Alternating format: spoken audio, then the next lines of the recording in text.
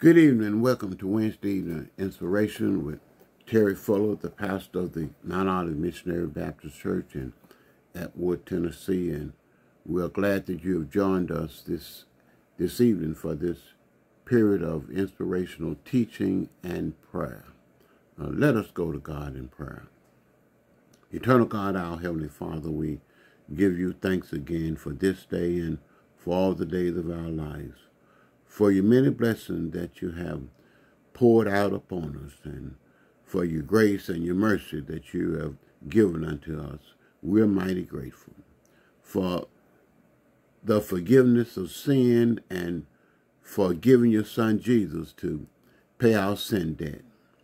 We thank you, and for your salvation that you gave to us.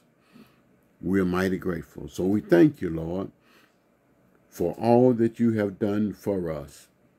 For we acknowledge you have brought us all the way. We pray for forgiveness of sin, cleansing of all of our iniquities, our unrighteousness, and pray, O God, that you would count us worthy to be your children. Pray now that you would bless all the duty bind us to pray for, the ones that said, pray for me, and those whom we said we would pray for. For all that are viewing this video, we pray, Master, that you would just touch hearts and minds and open up their hearts that they would receive thy word. Pray for bereaved families. We pray for the sick. We pray, oh God, for this sinful nation that we live in. Lord, for it seems though we have lost our way and seem like we are no longer trusting and dependent on you. We pray, Master, that you would just touch, Lord, and help us to go back to when we were a nation that believed in you and trusted in you. We pray, oh God, that you will continue to deliver your people from all of the calamities that are facing the earth now. Heat in one part and snow in the other. High winds and floods and tornadoes. Lord, it's all in the land now. And pray, oh God, you would touch our hearts and our minds, that we would see that you are speaking to us and that we are to change our ways, to turn from sin and Satan and to return to you, that you might heal our land, that you might bless us, that you might cause us to be a prosperous people. Bless us, O God, and help us to hear your word, Father. We pray now, Lord God, that as we study your word, that you would give us insight, wisdom, knowledge, and understanding, that we might be able to rightly divide your word of truth. Lord God, that we might learn what you would have us to do so that we might do your will, that we, in the end, might be found worthy to spend eternity with you. We pray, O God, that your will be done in our lives, that your will be done in earth as it is in heaven. Deliver us from this pandemic and deliver us from the evil that men do. And then, Lord, when this life is over, allow us to spend eternity with you. That's our prayer, our supplication in the name of Jesus. And for Christ's sake we pray. Amen. And thank you, Lord. Amen. Amen. God bless you. God bless you. And again, we're still in the book of Acts. Excuse me. We're still in the book of Acts, and we are listening to or reading Stephen's defense of the charges they are bringing against him. Now, on tonight, we want to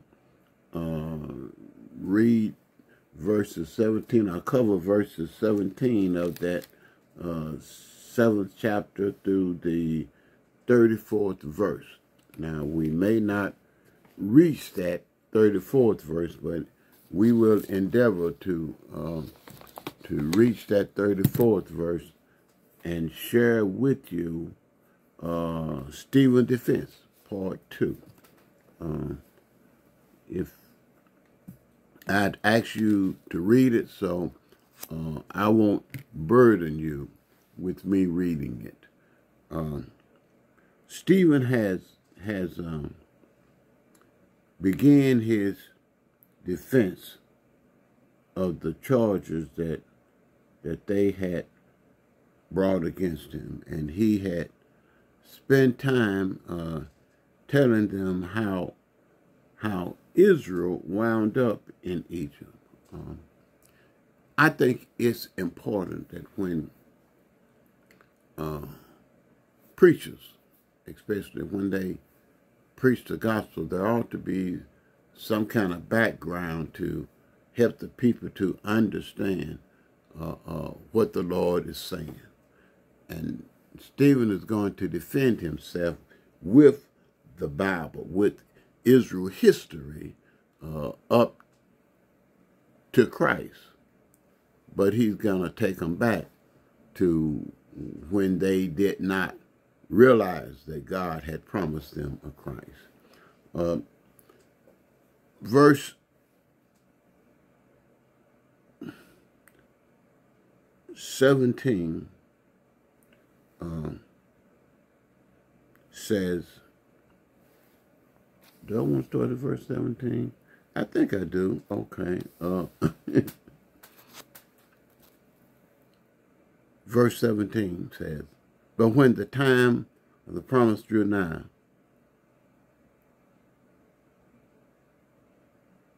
which God swore to Abraham, the people grew and multiplied. They are in Egypt now. God had placed them in the promised land, but because of the famine, Joseph, who were already in Egypt, entreated them to come to Egypt, and Pharaoh accepted them and blessed them and gave them good land in Goshen. Okay, but it says, when the time drew nigh, and they grew in Egypt, God sent them to Egypt so they could multiply. Okay. God never does anything to you, for you, or with you that he doesn't have a plan, an ulterior motive. And the motive was for them to go to Egypt and multiply. And when they multiply, another, scripture says, another Pharaoh rose up that did not know Joseph. And we are talking about anywhere from 300 to 350 years or more, okay, that they have been in Egypt, in this fertile land that Pharaoh in Joseph's time gave them, and they multiplied, okay, to the point that they would have outnumbered the people in the Egyptian kingdom, so much that the Pharaoh felt threatened by them and felt like that there are such a large number that if they would side with our enemy, we could be in trouble. Okay, they would outnumber us. So Pharaoh had a plan. I believe, and studying this, children of Israel got comfortable in Egypt. God sent them down there to multiply. And when they multiplied and they became somebody, you know, they had land and stocks, and they grew, and there were people, and they were comfortable, and they forgot about Canaan. They got comfortable doing what they were doing, living where they were living, and forgot about that they had a land promised to them. So God had to do something to make them uncomfortable. Do you not know that God will take you out of your comfort zone so that you can do what he has for you to do? So many times God blesses us, and we take his blessings and get comfortable. And God said, no, I don't want you to stay here. I want you to go on further. Oh, no, God, I'm comfortable right here. And God will make it uncomfortable. And I'm not telling you what somebody told me or what I read in the Bible. I'm telling you what I know from experiential standpoint. God on more than one occasion has made things uncomfortable for me that I might move to where he would have me to be. So they are in Egypt, they're grown, they're prosperous, and Pharaoh said, no, they're too big, let's subjugate them. So he put them into slavery, and even in slavery, they kept growing, okay? So Pharaoh said, start killing their babies, okay? And so they start killing the Hebrew children. And then Pharaoh heard that a deliverer would come and deliver them. So he started specifically saying, make sure you get those male children, okay? Get the male babies, okay? So Pharaoh is determined to keep them in bondage because he got cheap labor now. And he has slaves that, if needed, he could turn them into people that would fight with him. He has cheap labor. He has servants. I mean, everything is going in Pharaoh's favor now. And he has determined that I'm going to keep them so they won't be able to grow anymore. Okay, I'll keep them as they are. But in the meantime, God says, I'm going to send you a deliverer. And Moses is born.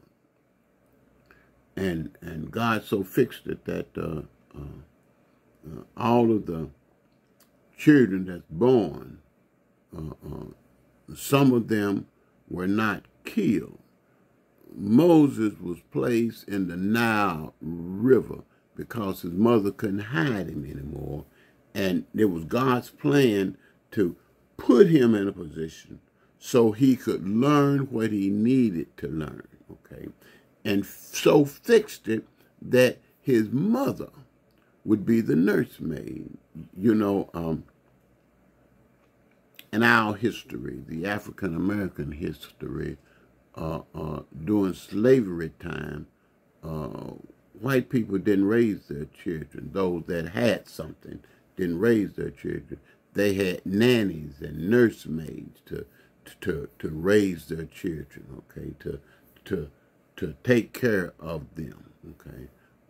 And in Egypt, Pharaoh's sister was the same way. So she said, find me a nursemaid, or Moses' sister Miriam was there and said, should I find a nursemaid for you, for this baby? And Miriam brought her mother, okay.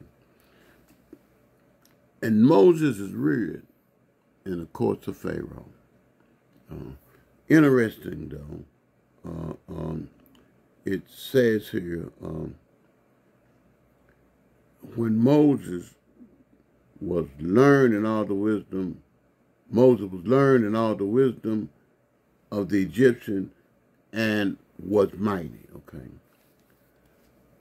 But, and the scripture doesn't say but I put that but in there, okay. Amen. Verse 23 says,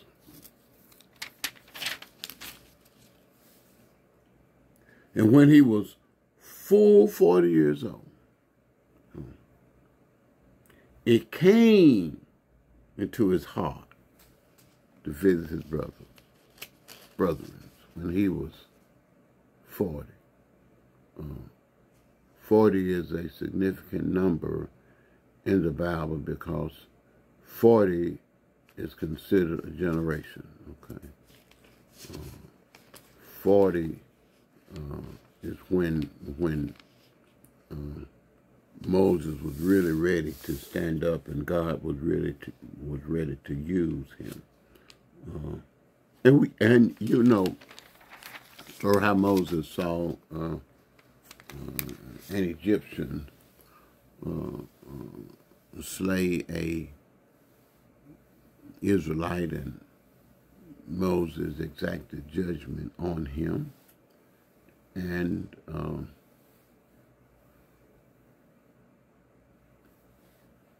he thought he was doing what God had called him to do, to deliver God's people. And God was calling him to be the deliverer, but not that way, okay?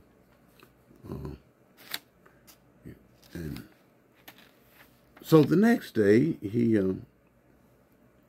saw two Israelites fight.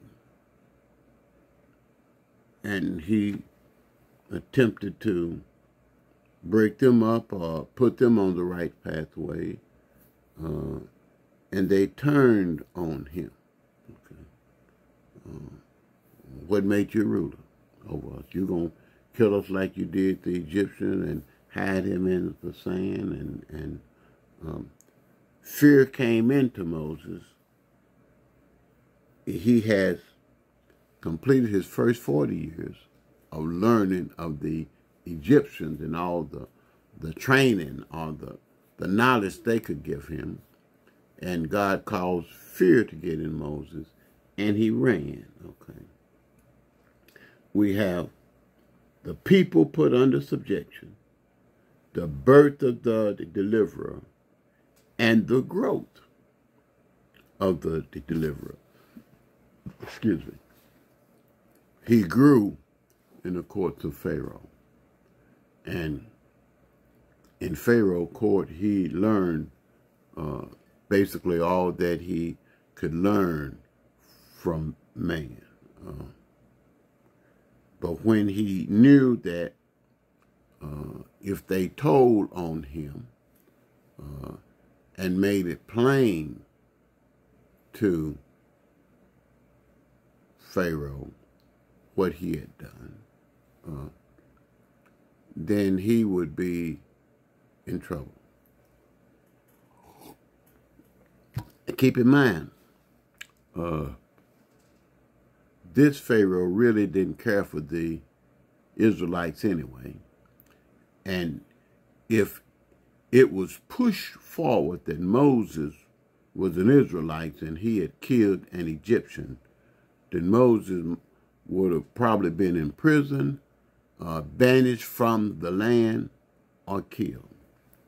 Moses decided he would take charge of his own life, and he fled. He fled to Midian, and there is a time for God to teach him. On the backside of the desert, alone most of the time with just the flock of Jethro, his father-in-law. It says here that he was a stranger there, and he married and had 2 children, okay? But when that time expired for him to get the training, God appeared to him in a bush, and the bush burned, but it didn't consume itself. And Moses got close to it and to see what was going on, and God spoke to him and really revealed to him, I've been preparing you, okay? He says, I'm the God of thy father, God of Abraham, Isaac, and Jacob, and told Moses, you know the story, put off your shoes, for this is holy ground, and he tells Moses that I've heard cries of my people. Remember I said that God makes things uncomfortable for you. Before this Pharaoh arose that did not know Joseph, they weren't thinking about God. They were comfortable living in Goshen and being prosperous and living the life, okay? But once Pharaoh put them in bondage, they rediscovered God. Somebody remembered that the fathers had said that God would return us to the land he had promised, okay? And so here we are now in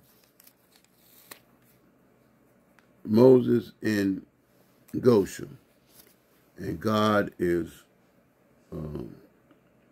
ending his second training period and ready for him to go and deliver his people. Verse 34 says, I have seen the affliction of my people which is in Israel, and have heard their groaning, and I am come down to deliver them.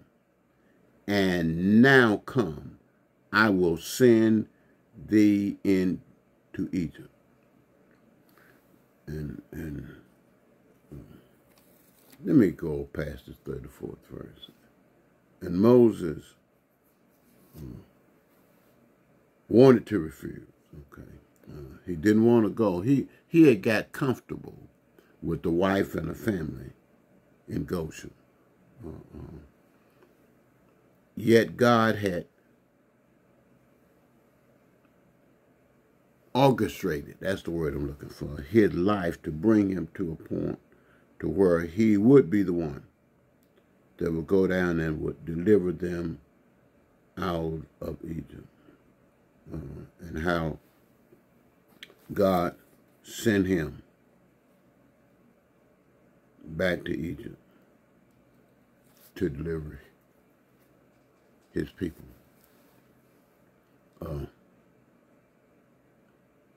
When God spoke to Moses,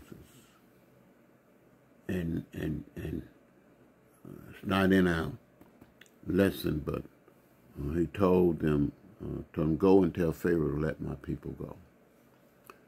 And to tell Pharaoh and the people, Israel, that I am, has sent me. Moses' life is divided up into 3 areas, 3 parts, 3 40-year parts. 40 years in the courts of Pharaoh, learning all that the Egyptians could teach him, and then 40 years on the backside of the desert in the land of Midian, communing with God and learning all that he had not learned as a child growing up. And the next 40 years would be leading the children of Israel.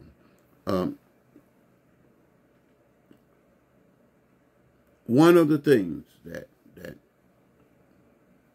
I believe Stephen knew that he had to get through to them was that Christ, Jesus, is greater than Moses. Moses was thought of as a great prophet, a great lawgiver. Moses, they reverenced Moses. They reverenced David, okay? There were men that the Jews at this time thought that they were untouchable. Stephen is using Moses here to teach them about Jesus. Moses, the great lawgiver. And if Moses endorsed Jesus, how could they resist him? Okay. So we see here in this defense, Moses, in Stephen's defense, he's using Moses to let the people know that I just didn't jump on Jesus' bandwagon. Moses was already on Jesus' bandwagon, because Moses tells them that Jesus is coming.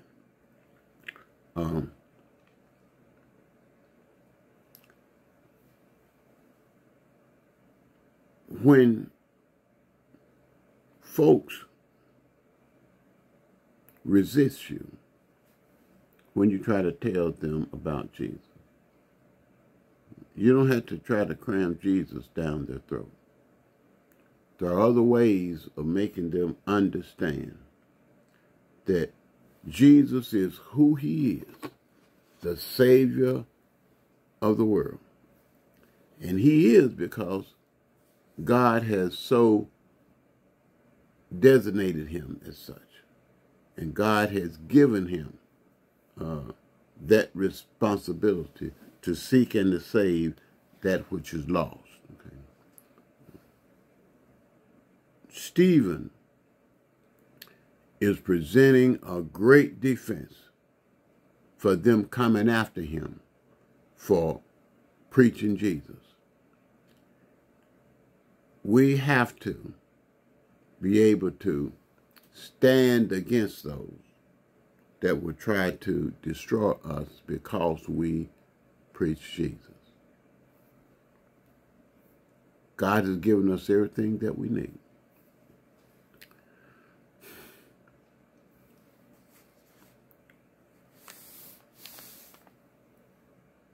And Stephen has made a great, or is making a great defense. Now, on next week, he's going to focus more so upon Moses. And then he's going to slip into David, whom they thought so much about. And then he's going to bring them to a point to where they can't resist. Amen. Stephen's defense, part 2.